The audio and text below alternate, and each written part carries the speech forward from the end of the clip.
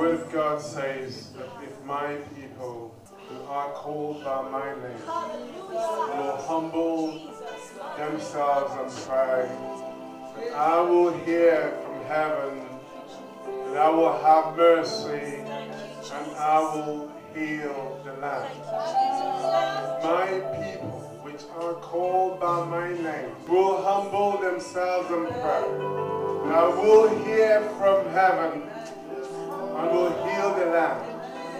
And we are God's people. We are God's people who are called by God's name.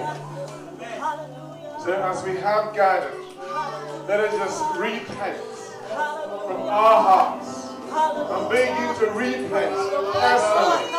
Let us begin to repent. Let us begin to repent.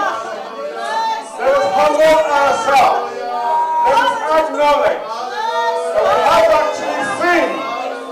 Let us acknowledge that we have actually done something worthy of condemnation, worthy of punishment.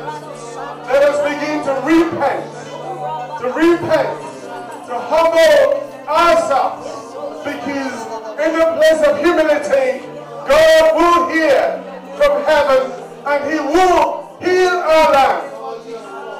Let me just read this prayer, and let this be the prayer for everyone. I wrote this prayer, it would have been 2 days ago, or 3 days ago I didn't, and I was sharing that when I was coming. And what this prayer talks about, this is how God rebukes me when I have done something wrong. Let me just find it. And just you follow after me. Repeat the words I said. Okay?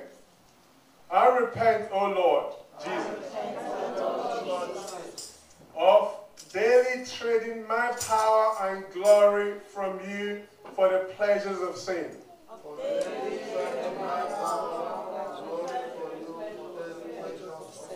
In so doing,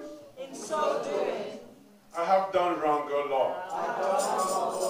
And will not do it again today. By the empowerment of the Holy Spirit, I regain consciousness now.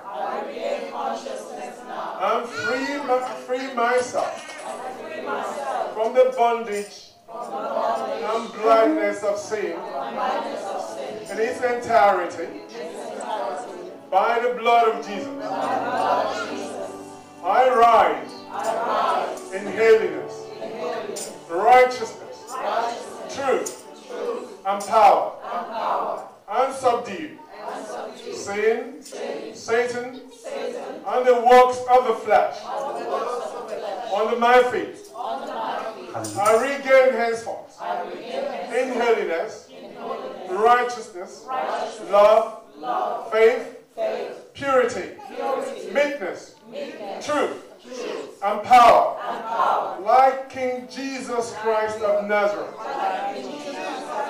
my Lord, and with Him today, and every new day, to bring glory to Jehovah God Almighty, our Heavenly Father, and for the expansion of the kingdom of Jesus Christ on earth by the empowerment of the Holy Spirit.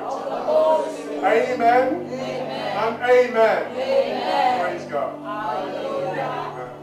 Father, I just thank you for this prayer. There will be a living manifestation and a reality of this prayer in each and every one of our lives. That even as today is a day that the trumpet is being blown in Zion, that as a man of God that you have designated over this house of God has spoken, that our lives will not be the same again. We will be standard bearers of excellence for the